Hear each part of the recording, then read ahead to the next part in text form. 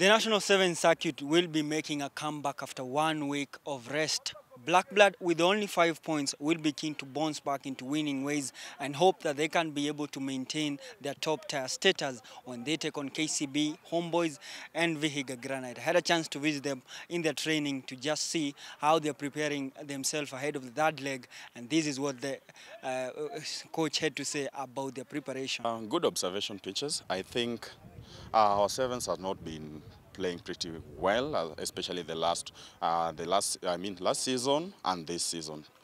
Basically because of the sponsorship. Remember, KU is our main sponsor as an institution and a club.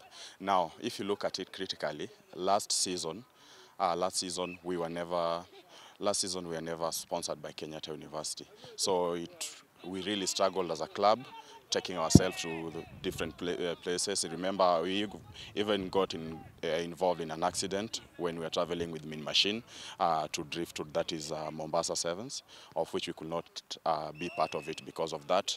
Also going to Dala, Dala of last season, the performance was not that good, basically because of the sponsorship and everything. The same thing has happened this year. Kenyatta University is only sponsoring the 15th version, the longer version, which is Kenya Cup. Now, sevens were struggling for sponsors and everything. These guys they are young ones. They have they have other things that they need to take care of, the food, the meals and everything, of which as a club we can't give them transport and everything. We have the talents if you just give them the support that they need. Yeah, another one, Brian Wahinya. He has been exceptionally good player. To me, he's one of the best number 9s in the country right now. Save for the injury, right now he could be one of the key players here. But you can see the team is also not gelled up as well because we are missing those key players who've been there before. Kaizen's principle is the one that always guides us, so it can only get better. Of course, the first leg, that is Kakamega Sevens, we played in Division 2, came out second, lost in the final, won all the matches apart from the one in the final.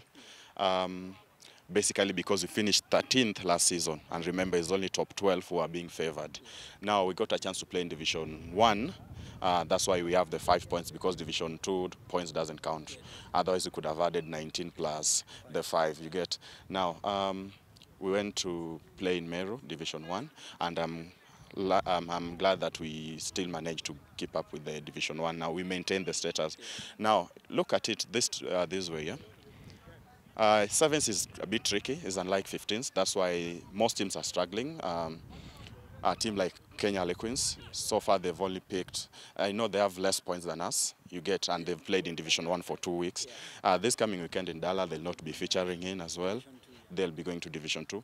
And you see, even Division 2 is hard, Bana. You can't just go there and think that you will rise through the ranks. And now, for us, I know it has not been the best of outings, but I believe this weekend the boys will put up a good fight in terms of preparation that we've done and everything. Dealing with students is a bit tough, especially if they're not on scholarships or if they're not being sponsored. Our target is to win the next, at least for us to be in the main cup for Dala Sevens. Yeah, that means that we have to win at least 2 matches. You get? Yeah, now for the 2 matches, I know KCB has been a hard team, especially in 15s, but in 7s we've beaten them before, so it will not be a hard thing, though it will also not be an easy walk in the park. Remember, in sports you can't say, because we beat you the other day, we'll beat you again. You get?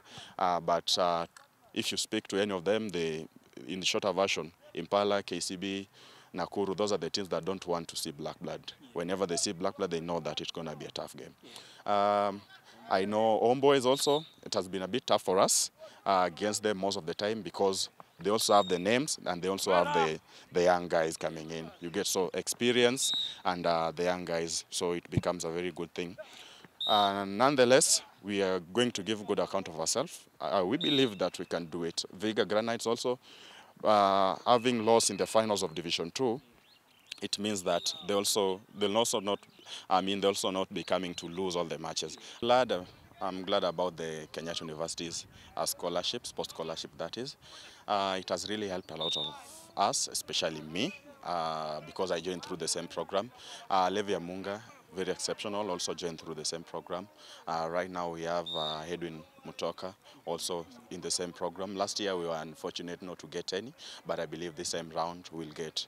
Now, if you can increase the number, remember KU only offers 5 scholarship, and remember it's both for males and females, and it's across all the sports. You get, so that's why maybe sometimes you are lucky to get, sometimes you are unlucky to get. If we can have a way of maybe having even 5 just for rugby, yeah. And remember, for rugby, even if it is 3 for men and 2 for women's team, it will be very good for us. Remember, when somebody is paying for your tuition fee and everything, the way you'll be playing or the way you'll be committed to doing something will be completely different from maybe the rest of the guys you get. So if you can have a way of motivating these people by increasing the number of scholarship, I know it will be really of great help.